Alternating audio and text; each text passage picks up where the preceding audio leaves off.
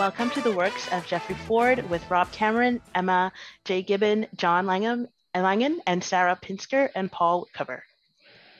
Take it away. Hi, everybody, and thanks for joining us this afternoon to talk about the works of one of Readercon's guests of honor this year, Jeffrey Ford. I'm John Langen. I'll be your moderator, and I'll try just to moderate and not wade into things too much, because we have a fantastic panel, and I'm eager, as I'm sure you are, to hear what they have to say about Jeff's work. So I'm going to ask everybody if you would first introduce yourselves. We can do that alphabetically, if that's okay. So that means, Emma, would you introduce yourself first, please? Hi, my name's Emma Gibbon. I'm a horror writer, speculative poet, and librarian. My short fiction collection, Dark Blood Comes from the Feet, came out last year. Thank you. Cameron, could you introduce yourself next, please? Hello, my name's Cameron. For me online, it's Rob Cameron. I am managing editor of the Kaleidocast story podcast, organizer for Brooklyn Speculative Fiction Writers, and I have essays in Foreign Policy Magazine and stories in Clockwork Phoenix and other places. And yeah, that's who I am. I'm usually in Brooklyn, but today I'm in Rochester, New York. Okay. Sarah, I just realized that I have no alphabetical skills because a P comes before. Anyway, Sarah, would you introduce yourself next, please? Sure. I'm Sarah Pinsker. I'm a science fiction, fantasy, and horror writer. I have about 50-ish short stories out, a collection from Small Beer, and 2 novels, one of which came out this year. Thank you. And finally, last but not least, Paul. Hi, everybody. I'm Paul Whitcover. I am a speculative fiction writer. My new novel, Lincolnstein, is coming out in September from PS Publishing. I'm an editor, freelance editor, and I'm also the Associate Dean of the online MFA in creative writing at Southern New Hampshire University. Okay, so this is a great panel of people to put together to talk about Jeff Ford's work. You know, I thought we would just sort of do in some ways, the traditional thing. How is it that you became aware of Jeff's work? What was sort of your early introduction to it? Obviously, Jeff's been writing for a little while now, so there is a body of work to look over. So I suppose one of the things I'm interested in this sort of opening round of questions and comments is how long have you been following his work? Are you a relatively new reader of Jeff's work, or is his work something that you've been following for a long time? And I suppose, therefore, you know, have you seen any changes, trends, that sort of stuff? I suppose answering this could just take us the rest of the panel. Anyway, let's see where we go. So this time I'm going to go in reverse alphabetical order. So Paul, you're first. Okay. When I first moved to New York City, I worked as a pretty much freelance, any kind of job I could get that was related to the publishing world. And one of the things I did was write cover copy for Avon Books. And I became friendly with the copy chief there, a guy named Josh Frank. And he's the one back in the late 90s who said, we both shared an interest in speculative fiction. And he said, have you read anything by this guy, Jeff Ford? And Avon at that time was just publishing the first or second of the Well-Built City books. And I said, no, I've never heard of him. He handed me the physiognomy, and that was it. I was hooked. And ever since then, I have followed his work pretty assiduously. I work on a number of his collections for Small Beer. I worked on your book too, Sarah, which I really enjoyed, by the way. And so I'm probably a little bit more familiar with his short fiction than his novels, although I recently read the most recent one, Ahab's Return. And I think that a lot of the distinctive qualities of his work were apparent from the start. I would say if he's changed, it's only to become more who he was in the first place. He's let those elements of his writing personality really shine. Okay, and Cameron, how about you? To be honest, I can't recall when I exactly first came across Jeffrey Ford. I do know, or was writing rather, I do know that it was seeing him in person. He frequents a KGB for Ellen, and I heard him read, and I was just kind of stunned. And then I picked up Crackpot Palace, and that he was there. He was promoting that short story collection, and that's the first anthology I think since Neil Gaiman's Fragile Things of one author that I read from beginning to end. And I think I was using it almost like text. Most books I don't write a lot in it, but I'm like highlighting in my notes, and so you can see my commentary. Wow, I can't believe he did that in the work, and just had me kind of mind blown. I don't know if I would say like Paul, if I noticed any change. I will say I think that some of the last anthology I have of him, The Drowned Life, seems a bit. I feel like there's a bit more of him in the storytelling, rather his voice, him telling the stories, which I like quite a bit. But other than that, it's just, I think, the same, more wonderfulness coming from him. Very nice. I hope Ford is watching this. And Sarah, how about you? I actually know exactly what the first story I read was. It was The Empire of Ice Cream, which I completely fell in love with. It had everything I like in a story. It's about music, and it's about shifting realities and things that may or may not be what they seem. And it was so beautifully written and so well, the synesthesia was so well described. Every choice he made seemed to be perfect. And I was just so happy about it. I think the collection was already out by then, but it was probably 2010. And 2008 to 2010 was when I was starting to come back after sort of not reading for a while. I was doing nothing but music. 2008 to 2010, I was catching up on genre work again. So I hadn't read anything of his before that. And then I read a whole bunch at that point. I know that the first novel I read was The Shadowy, is that true? Hold on, The Girl in the Glass and The Shadow Year. And then some of the collections. And I was just chasing down everything. And I've been chasing down everything ever since. Fair enough. And Emma, how about you? It's hard to know. Like, on the one hand, I could have been reading him for a long time, but I only became aware of it being him recently. So it's kind of like back in the olden days, when you used to hear a song on the radio and you really liked it, but it would be really hard to find the title or the singer. And so, like, if you're me, you're of an age where you're frantically trying to look on them on YouTube at night, at the weekends, because you can't remember what they were called.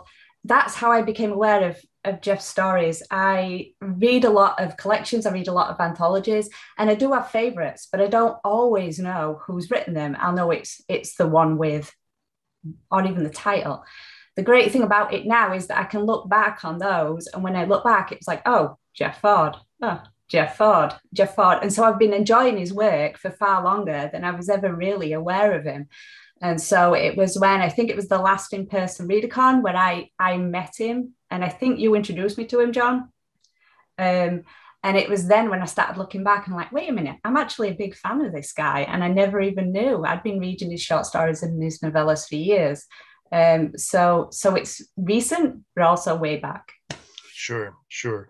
Yeah, he's. I feel like there's this sort of moment where you realize, oh my God, I've been reading this guy and he's great. Yeah. And I suppose there are a few things I wanted to think about. First off, Paul mentioned that initial trilogy of novels, the Well-Built City trilogy, I guess it's called now, right? I've not read. I have to admit myself, I haven't read. Jeff has his first novel, Vanitas, which he sort of repudiates and downplays. I've not read that, so I can't speak to that. And I think that was published maybe in the early '90s. But he, in terms of his novels, what's fascinating, I think, about his novels is the way that you get that initial weird fantasy trilogy, and then you move into three works which are more historically inflected: The Girl in the Glass, and the portrait of Mrs. Charbuk and the Shadow Year, and then most recently we've had Ahab's Return, which is a sort of literary historical fantasia, and it's tempting. I want to say to almost sort of like divvy up his career and into, you know, according to those groupings of fiction. But as you've all said, and I think especially Paul and Cameron were saying, you know, there are these strands that run throughout his career, so that the autobiographical stuff shows up all over the place, and the crazy fantastical stuff shows up all over the place. So one of the things I thought I wanted to ask was what do you see as, you know, he writes a fantasy trilogy, right? So if you wanted to, oh yeah, Jeff, he wrote a fantasy trilogy, but The Well-Built City is not like most other fantasy trilogies. Certainly it's not like The Lord of the Rings, and that's no knock on Tolkien, just it's very, very different from it. I had the thought that you know, when I first noticed Jeff, it was as part of a group of writers that included Jeff Vandermeer, and Jeffrey Thomas and Michael Sisko, and to a certain extent Kelly Link and Andy Duncan, and then later on, Paul, you and he were part of the Inferior Four, with Lucius Shepard and Blizz Hand, fighting crime, fighting mediocrity in writing. So anyway, I just wanted to sort of, you know, throw a bunch of ideas out there at the beginning. Now that we've sort of established how long everybody has been reacting to Jeff's work, and I just wanted to sort of throw out a bunch of ideas and you know, sort of see what sticks to the wall, see what you guys respond to. Let's mix it up. Sarah, why don't you go first this time? I'm actually not entirely sure what the question was in there, but I think if we're talking about like the characteristics that make a Jeff Ford piece a Jeff Ford piece, I think it is interesting what you said about the novels having sort of a different flavor than the short fiction. Like if I read only his short fiction, you would still have some of the fantasy, you would still have some of the historical stuff. But you would also say this is a guy who is really good at writing a certain kind of contemporary creepiness that I find delicious. Like just well-placed dread, well-placed details. It can creep me out without ruining my night. And then you have these novels that are that are often note perfect period pieces, and you don't need to have read Moby Dick to just really appreciate the details that are of the era that are in Ahab's Return, or Mrs. Charbuk, or The Girl in the Glass, or The Shadow Year. You can just like the details just infuse the piece and tell you what's important and what's important to those characters. And I think that kind of runs through both. Like you know what's important to a Jeff Ford character fairly quickly. Mm-hmm. Yeah, it wasn't really a question. It was a typical con thing where I just wanted to make a statement, you know, and then respond to that. Paul, what about you? I think one important characteristic of Ford's writing and work. One time I saw him read one of my favorite stories, The Annals of Elin Oak. And he got to a certain point and he kind of choked up and he said, you know, sort of castigated himself, calling himself a sentimental old man. Sorry, Jeff, if you're watching. But the sentiment in his stories is completely earned. There's nothing trite about anything in his work. And I feel that the same forthright honesty that he brings to the depiction of sentiment in his stories, he brings to everything in his stories: the horror, the eeriness, the uncanny elements. he takes them all on straight on. And he doesn't bother really trying to, like, you know, he doesn't set out to scare you like some horror writers do, in my opinion. He's telling a story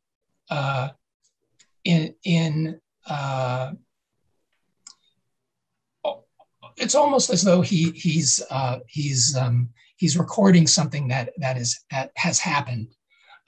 There's nothing that's beyond the reach of belief in his stories. He doesn't approach anything as being unbelievable. He approaches everything as being possible and real. And I think that's what gives makes his stories, however strange they may be, and they can become incredibly strange, that's what makes them so compelling. And it is what makes readers get on board. Emma, how about you?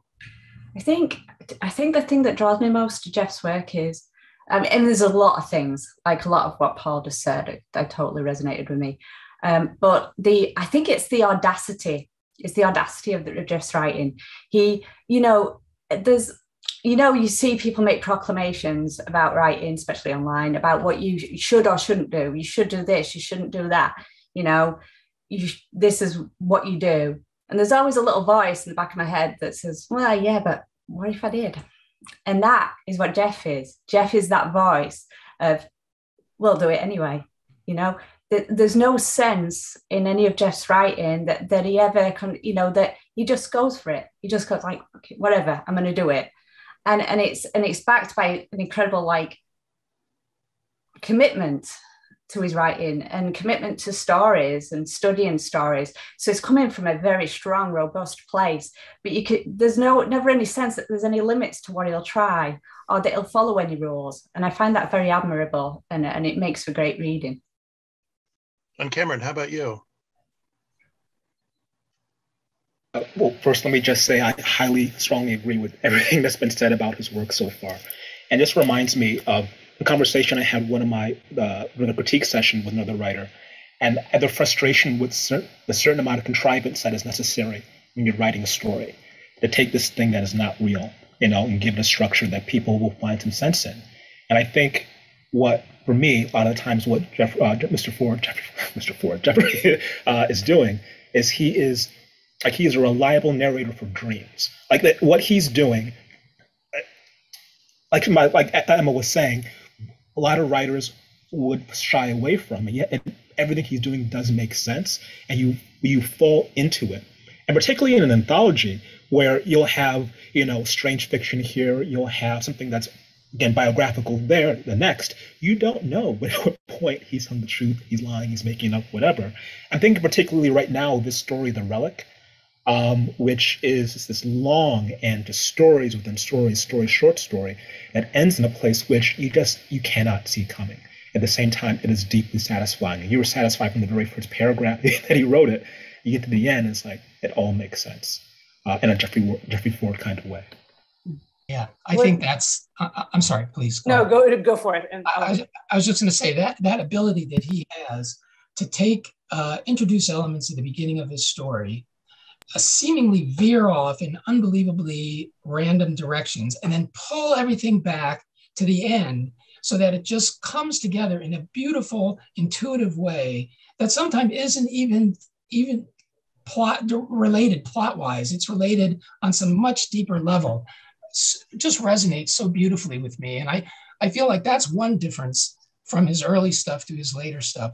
I feel that he's gotten much more, I love your term, Emma, which of course is like now gone out of my mind, but you were mentioning like he is what was the word you used? Audacity. Well, yeah. Audacity, but also you used some other word that I thought really nailed his approach to fiction. Of course, what's coming to my mind is authority. That's not what you said, but his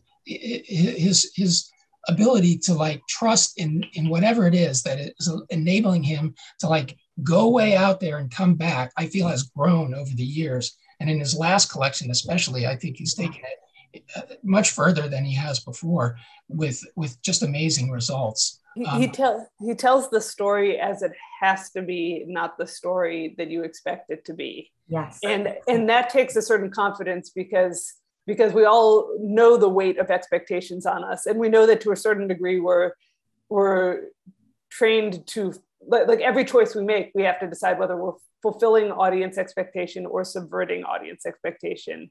And I feel like he's aware of that at every turn and mixing it up so that you don't. So yeah, you're constantly guessing about that, and it rarely ends up at the expected place. But I don't know if I can always put subversion on it, but I just, yeah, the stories go to these places that you would not have said, this is where an out of body story would go. This is where a haunted house story would go. Here's another haunted house story. It's also going to go somewhere else. And it's not about the thing that you think it is after all, but I gave you those clues and they're there. You just didn't really, you thought that the story was about something else. And his skill at doing that just always impresses me. Yeah, and you know what else I think he's extremely good at, and this is really illustrated by one of my favorite stories of his, or by anybody, that story Under the Bottom of the Lake. He's incredibly generous as far as being open in his methods and his thought processes to readers. I mean, he's not a writer that is like going out of his way to hide things. You know, he's the kind of magician that works like in front of an audience with like no misdirection or anything. It's all there, and you marvel all the more because he is so open and transparent about what he's doing on the page. You never feel cheated either by the ending, even though it's rarely what you would. There's never an idea that you would have expected that ending. You don't feel cheated because he's led you there. He's shown you the way there quite openly, while subverting your expectations at the same time, and that's why it's so satisfying, because you can go back and see where he's come from to get you there. There's a story, I forget the title that he did, and it's a vampire story. You know, it kind of reminds me of Buffy a little bit, but Buffy's not the main character in the story. It's her boyfriend, I guess, and it's taking this character who ends up kind of being like a voyeur into this world, and something that, you know, with vampires, it gets used again and again and again. So you're constantly trying to find something new, and he did. And it wasn't about the vampires, and it wasn't about, even though they're there, and it wasn't about, you know, the hunt. That's not what it was about. It really was about, you know, this person's relationship, and you're satisfied again at the end of that. Cameron, was that in I feel like that was in Ellen Datlow's young adult anthology. Yes. Teeth, was it? Because yes. I know, and I cannot remember the title either, which is great for the moderator, right? But it is a wonderfully poignant story that starts off, as you said, it's as if it's from Buffy, the you know, the boyfriend who comes into this crazy Sitting the Dead. Sitting the Dead. And it goes, it's utterly nuts. It's which often feels right for a Jeff Ford story, like, well, of course, but it ends up in this very, very poignant place. I'm really fascinated with what all of you have been saying about the kind of I want to say emotional authenticity of the stories, however crazy they may get. And I wonder, I don't know if this is, I'm sorry, Sarah, I don't know if this is a question, but I just want to throw out the idea that there's some way in which, for all of the insanity of a Jeff Ford story, for all of the shifting plot, that there is that sort of, there's some kind of core of emotional authenticity to what he's doing. And maybe that's difficult to pin down, but I wonder if we could talk about or around that a little bit more. How it is that Ford does that, how it is that he earns that emotion in his stories, so that we don't feel, oh, of course he killed the kid, and of course he's going to make us cry. You know, it's a different kind of thing. I wonder if anyone has any thoughts on that. So can I read you? This is my. I've got the book with the sticky and everything. Oh, okay, sure. Oh yeah, this is one of my favorite. You came prepared. I did. I'm a librarian. Oh, okay. Well, This is one of honestly, my favorite like couple of lines from a story, and it's from The Blameless, which is the one where a suburban couple are invited to an exorcism, but it's like a suburban party. So the wife is trying to convince the husband to go to this, exorcism. Like the latest thing is like all of the like bougie people are getting exorcisms for their teens. And so he's like, I have zero interest. And she says, you're going, she said. You were just sitting here 5 minutes ago carrying on about some fucking cucumber salad. You need to get out of the house. It's that kind of like dialogue between the characters, which is totally down to earth, and you totally believe. And I totally imagine Lynn saying it to Jeff once. He's going to, definitely, because I hear a lot of these stories now in Jeff's voice, like he's telling them to me. And with that kind of thing, I'm like, you know what, I'm in. And I'll follow it. I'll follow him anywhere. I'll follow him in all kinds of situations, because he's already established to me that those characters are real and feel like flesh and blood and are the kind of people you know. So you do believe them emotionally, no matter what crazy stuff happens, because he's already he's grounded them for you. He's talked about the cucumber salad, and the cucumber salad does keep being mentioned all the way through, which is one of my favorite things. He still carries it on the whole way through the story, even when a girl's being exercised or whatever. But that's what it is to me. It's that down to earth Jeff. Or like there was another description where he described the smell as if a shit had a shit. Yeah. Like, you know what I mean?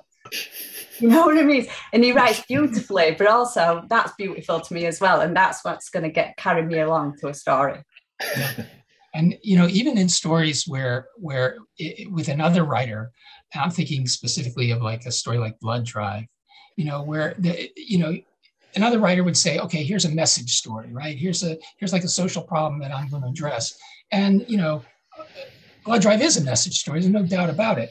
But it's so much more than that, because of the very elements that you just mentioned, because these characters are so beautifully grounded, and because the end of the story, once again, kind of comes in an unexpected direction, or comes from an unexpected direction. You realize, oh my God, this is not the story I thought I was reading. It's so much more than that. And I think again and again and again, that's a magic that he's able to pull off. I wish I knew how. I think you and me both, yeah. The last time I saw him at KGB, he was reading from something new. I don't think it had been published yet. I think he actually had it on, reading it off a printed paper. And then he got a chance to talk. Someone asked him about his process, and when he's teaching, kind of what he's talking about. And I think he said, like, he's not a planner. He doesn't do outlines.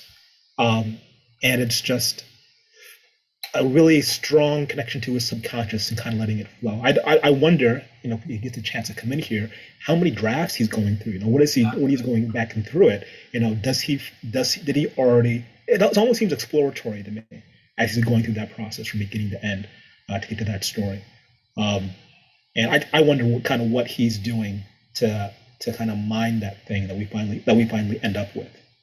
Well, that's one of the reasons I love Under the Bottom of the Lake so much, because the narrator of that story is a writer who's writing that story, and he talks about what he does and how ideas come to him and how he mines into that kind of unconscious creative layer in himself. It's really beautifully done, and that's what I meant earlier about how transparent Jeff is to his readers about, like, the question writers get asked all the time, well, where do your ideas come from? Well, he's like, they come from under the bottom of the lake. I think there's something interesting also when we're talking about the emotional honesty, that he's someone who's done a lot of self-insert fiction. There are a lot of Jeff Ford characters or Jeff Ford-like characters. And often you end up with a reserve you would think you would end up with a reserve because there's a level of protection you then have to put in. Those stories, like everything just seems like it still hits an emotional core, even when I don't really know, I lost my train of thought. But everything still feels emotionally honest, even in those stories which paradoxically to me would often be the ones that you would think would have the step back, they'd take a step forward. So can I ask you to clarify, Sarah? I'm fascinated by that idea so I think what I hear you saying is that in an autobiography, or what seems to be an autobiographically inflected story, you would think that paradoxically the writer would be a bit more reserved and would be like, here's a persona that I'm putting forth. Having done that myself, yes. Okay, but I don't get that sense with him. I get the sense that like he's giving us everything. He's right, even more exposed, as it were. Yeah, no, that's a fascinating idea, which is what you would think, right? Go ahead, Cameron. I'm sorry. I was going to say, like, also there's this kind of a separation from ego. You know, he's not putting himself into the position of the hero. I think there's in the Drowned Life, there's another story. It's called the Fat One. He's talking about him and his son and hot dogs. The whole story is about him, getting these hot dogs, and he's talking about himself. And I don't know how much of that he just made up for the story, and how much of that is autobiographical. I'm sure. There's also the story, I'm blanking on the name. It's at the end of the Fantasy Writer's Assistant. It's an original for the collection, and it talks about the time that he and Lynn lived in a hotel in Vestal, New York, and it goes into all these details that may or may not be true. And it's about a lost Kafka story that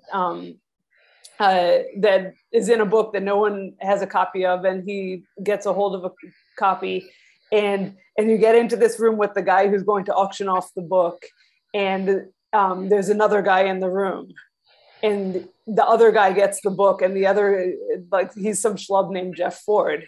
And I loved the sleight of hand in that one as well, where it was literally this. It goes on to talk about having to write the last story for a collection from that press that collection came out from. So it had this like recursive element that was just playing with us in a great way. Quite often he makes Lynn the hero, and I love that. Lynn's the hero of these stories, not Jeff. Jeff's just some guy who happened to be there. He's never really puts himself in a good light, but Lynn's the hero. Isn't there? Go on. Sorry, go ahead. No, go on. I was gonna say, wasn't there there's a story where like he's fighting against his double, and then Lynn comes in, I think, and the gun and shoots the double. I forget. There's story. One where she fights a monster. I know there's that one, but I forget. Was it the double of my double is not my double? Was that the?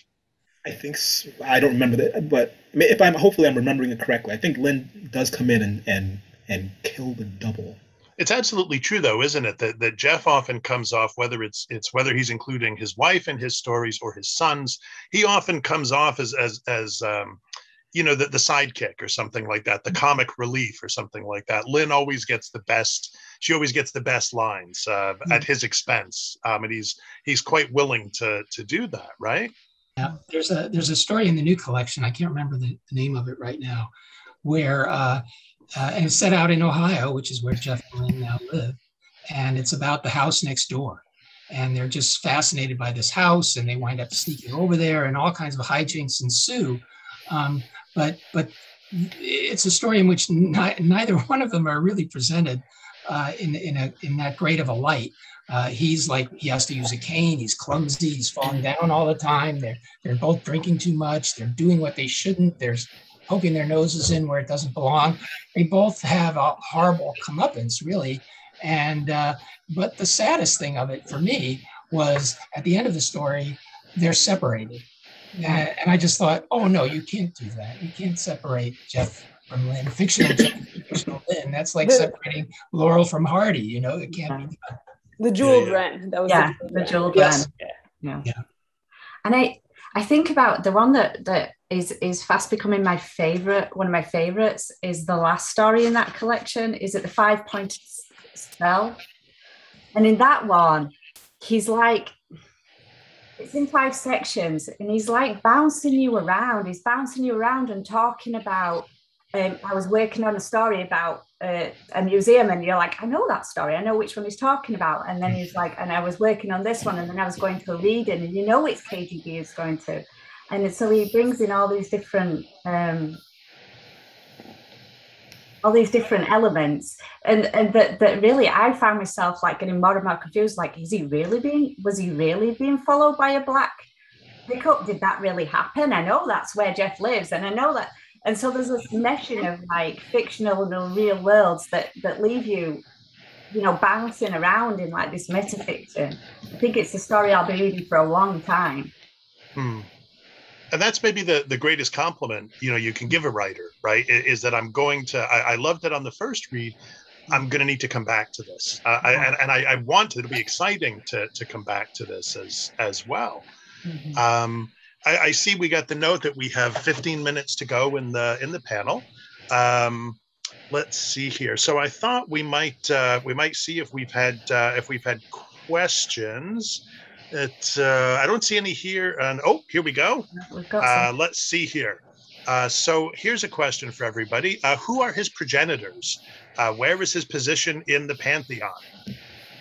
Anyone want to take a stab at who his antecedents are? Well, I mean, you have to look at Bradbury, I think, and you have to look at Kafka. I mean, I think there's a lot of Kafkaesque elements. Some stories from Kafka's work, you could absolutely see Jeff tackling the same story. Like, what's the song about the mouse, Josephine, the mouse singer? I mean, that is like a story that Jeff could put an amazing spin on, but it takes a certain kind of writer to even think that I could write a story like that. Kafka was one, Ford is another. I think Bradbury is a good touchstone.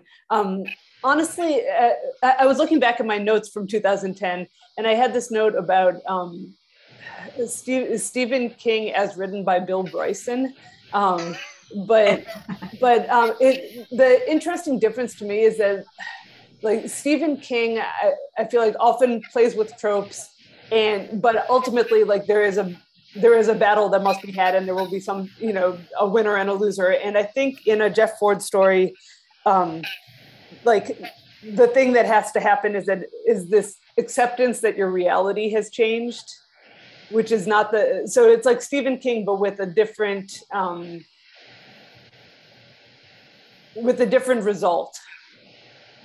That's interesting. Hasn't he mentioned there's a Stephen King story in the collection Hearts in Atlantis, and I think it might even be called Hearts in Atlantis. It's about a bunch of guys who are sitting around playing cards compulsively, and they're all waiting to be drafted, or they don't know what's going to happen.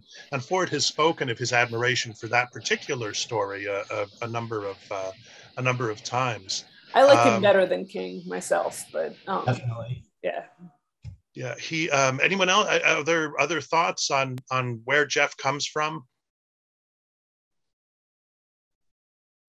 I think I don't know enough to say definitely, but the sense of myth.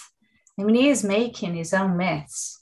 He's making his own kind of pantheon of myths that intersect with each other. So I think there's something mythical about him. So I would say the old myths as well. Like Jeff's creating his own myths. He's also one of those writers that feeds upon his own personal mythology. Somebody like, different in every other way, but somebody like Faulkner, right, who's like always writing about Yoknapatawpha County. Ford returns again and again and again to like the Botchtown scenario. Some of those characters recur. There's another story set there in the new collection as well. Okay. Sherwood Anderson. I didn't even think of that before. But that would be an interesting touchstone too, just in terms of like the willingness to take on the grotesque. I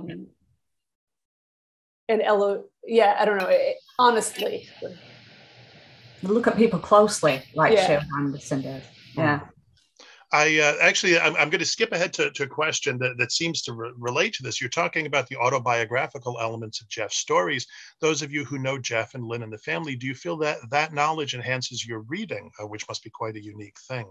What do you think?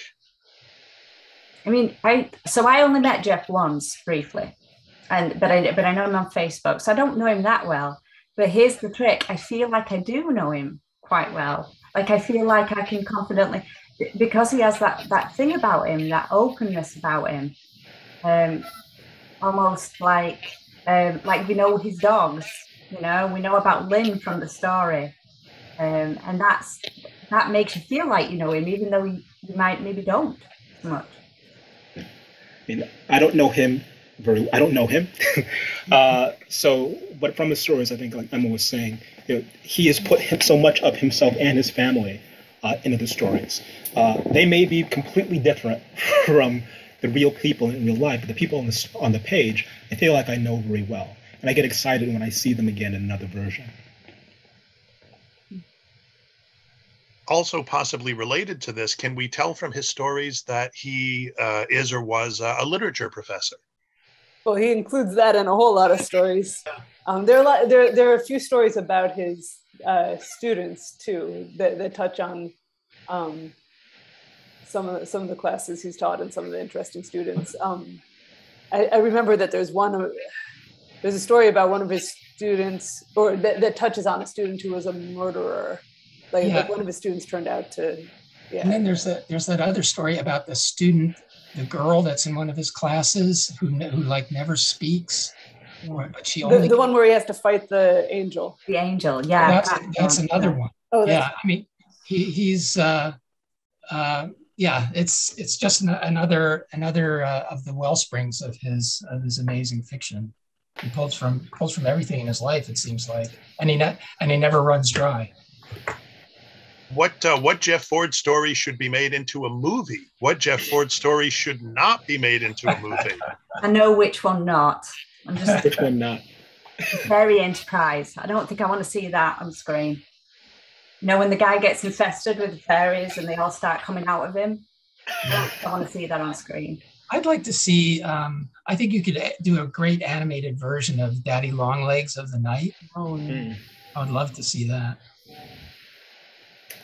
It does feel like that, doesn't it? That you could see an anthology of Jeff's stories done in various styles of animation. Oh, absolutely. Yeah. You know, that would be so Hollywood or whoever, if you're listening, as I know you are. I wouldn't want to see maybe not one movie, but I'd like to see like an Amazon Prime, you know, where it's just you get pieces, and then you get to see reoccurring stuff in each episode. You could just do all the Jeff Ford stories at that point. Yeah. Just do all the autobiographical ones and have it. He plays himself every time. I was like, oh, that's Jeff. What's the, is it Love, Death, and Robots? Is that the series right now? You know, something like that, where it's stories, they're different lengths, different styles. Just make season 3 the Jeff Ford season. The Jeff Ford season. So here's what seems to be almost a sort of a Trivial Pursuit question. What is the story Jeff read at the KGB that made people cry? The story, like there's only one. Yeah, well, I guess so. I think that's the one you were talking about earlier, wasn't it? Yeah, and it was. You already mentioned it. It was the Jewel. The Jewel Wren. Jewel Wren. I heard him read that. I think at Readercon also, and yeah, it was emotional. Yeah. What would you say about Jeff's reading style? If you've heard him read, like how would you describe? He has, I feel, a very unique reading style. How would you describe that? It's a very much a storytelling style. Like it's Jeff telling you a story. And it kind of transfers when you read it. For me, it transfers when I'm reading his stories now, that I hear him reading stories to me and you remember it. There's some writers who are like that. Like I was a big fan of John Crowley's work before I heard him read for the first time. When I heard him read, it was revelatory. That was my way to get even deeper into the story. Now, when I read anything by Crowley, I hear him reading it. Absolutely the same thing with Jeff. Although Jeff Crowley's a very kind of laid back, confident reader. So is Jeff in his way, but Jeff is a much more like, I would say, because his personality is different. He's a more plain spoken individual, and that comes across in his readings. There's a handful of people who I just will go like drop everything to hear their readings every time. And it's Jeff, it's Liz Hand, it's ZZ Claiborne and Andy Duncan. Yeah. Yeah. And for very different reasons, right? Yeah. Yeah, no, absolutely. I think well, that seems to be all the questions we've gotten. Are there more? We'll see if we get more questions in a second, or if we've so thoroughly answered the questions that nobody has anything more to ask. I just wanted to throw in many years ago when my friend Laird Barron was writing his first novel, the Croning. Jeff actually gave him advice that I was remembering when you were all talking about the audacity of his prose, and Jeff said, it's your first novel, and so your natural impulse is going to be to play it safe. To write, you don't want to rock the boat too much, and you don't want to put people off. And he said, fight that impulse, fight that with everything you've got. Go nuts. And that does seem to transfer over. It's in keeping with his own approach based on what everybody's identified in his work. I remember I hope this doesn't come across as stalkery. Okay. I was listening to an interview of you, John, with Daniel Braun. And Daniel Braun said he'd been to a workshop with Jeff. And he said that he asked Jeff how he came with stories, how he planned. And Jeff said, well, you get the stories, you get the characters, and then you just follow them. You just follow what they do. And I think Daniel Brown was like, oh yeah, thanks, Jeff. I for that. But that was it. And I really liked your response to it. And can you even remember what your response was? I can't paraphrase you. But you were I do not. No, I'm sorry. It was good, John. It was good. You were talking about how Jeff may say that, but he spent a lifetime studying stories and thinking about stories and writing stories. So it's not just that he does follow the characters and follows what they do and writes down what they do, but it also comes from a lifetime of being involved in stories. It's not just something that magically happens. It's a lifetime of stories that enables him to do that. That was pretty good. Wow. That was I don't know who, maybe there was another John Langan there, my double or the double of my double. So one more question. Is he a city writer or a country writer? Well, I know that, at least for me, what struck me about some of the stories was just seriously how grounded they were wherever he was. But it tended to feel like he was outside the city, like New Jersey, like he knows New Jersey, like I'm assuming he knows New Jersey, like he's water that was poured from there. So if that is, but it's not Jersey. This like in the city, it's like it's the backwoods. It's places that most people don't want to go or only heard about. So I feel like maybe country writer. Yeah, but if you read like the Ahab's Return, I mean, he absolutely nails New York City. And he nails New York City of the time in which he's writing, but also just like whatever it is that makes New York City, he nails that too. So I think he's a writer that sinks his taproot into wherever he is physically, and he draws up something authentic. Yeah. Well, we're just about ready to wrap up. I hate to have to, I feel like the conversation is sort of just getting going, like there's more still that we could say, but closing thoughts. I'm sorry to have to, as I say, bring things to a close, but let's go back to, let's just do alphabetical again. Emma, a closing thought for us. Can you cycle back to me? I need to think about it. Okay. Sarah, because I've learned the alphabet. Sarah, closing thought. Yeah, I'll just go back to the Empire of Ice Cream again. No one asked us the question if you could recommend one story, but I love the fact that story is about a guy who writes a fugue, and it is one in its own, like he describes the structure of the music he wants to compose, and then the story itself is composed in that way. And there are all those same questions that I referred to earlier about acceptance of your own reality. And so I'll just end with an answer to that question, which is that's the story I started with, and that's the story I'll always go back to. Okay, Cameron, how about you? I started rereading a lot of stories, going back to the short stories for this panel, and It just, it's actually helping me for a story that I'm writing right now. So if you are a writer, I would say read Jeffrey Ford as you're writing your story. Things will just kind of pop open for you. Paul, how about you? I'm